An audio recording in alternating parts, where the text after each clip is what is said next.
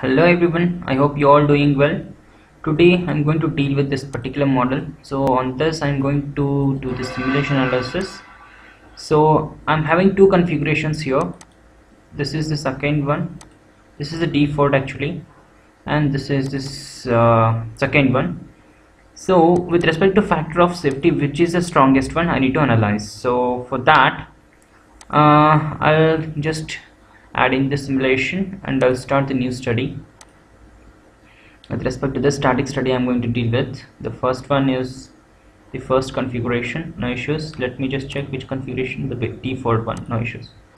I'll just activate this. I'll click on OK to just deal with this one. So the static one is active, so let me add the fixture.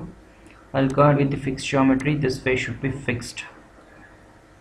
Okay, this even this slots, I need to fix this particular position with respect to fixed geometry. I'll do that, and then I'll directly apply the load force on this particular face of 400 Newton. Okay, 400 Newton force on that particular face, and the material already assigned ANSYS 1020, and then I'll mesh it with respect to curvature based, as there are number of curvatures, so I can use fine meshing. I'll click on green check, so this will mesh the geometry. And now once everything is done, I'll just run the study. So once it gives the results, I can directly use second configuration to do the same thing.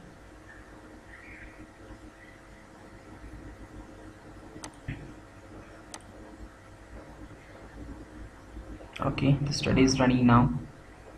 It might take a few minutes as my system is slow, so that's fine. So it has given the results here. This is with respect to 1 mass stress. You can animate this to check the results. It is gonna changing. Now I'll draw the plot of factor of safety, and I'll use automatic, no issues. Directly click on green check, and here the factor of safety is 4.6 for the default condition. Okay, now I'll copy the study, entire study I'll copy. I think it's duplicate here, so I'll use the second configuration directly, and this is active, and you can see everything is grayed out because the configuration is inactive. I'll create this configuration active by just selecting this option, active SolidWorks configuration. Once you do that, everything is fine, so I just need to run everything again. So I'll just click on green check. As you can see, everything is fine. Mesh I need to recreate. As the shape changes, the mesh will also change, right?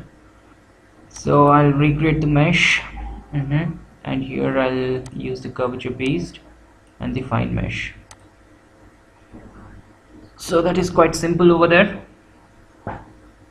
And then once the meshing is done, you can go ahead with the running the results. So let's see. The previously we got the factor of 34.6, ratio of ultimate stress to the yield stress. So here we're gonna check what is the case actually. If we got the results here, and I'll activate the factor of safety directly here. It is available.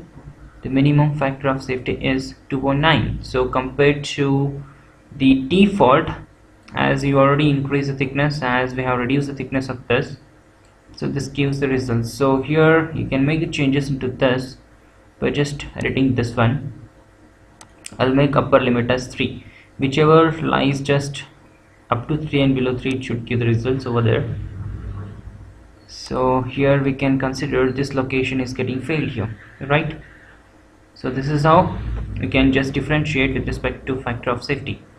So if you want, you can compare the results. So with respect to two studies, all the configurations here, so I'll just go ahead with the factor of safety itself. I'll click on OK, to compare these two.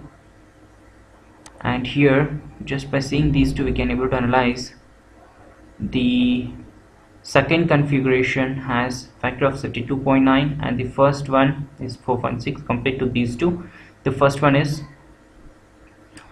good one, so it can withstand more load, so I can consider this model for the analysis purpose. And you can see the thickness here, the thickness is much more better than this one. I hope this video might help you out to deal with the factor of safety and analyzing things. Thank you all for watching. Please do like and subscribe our channel. Stop.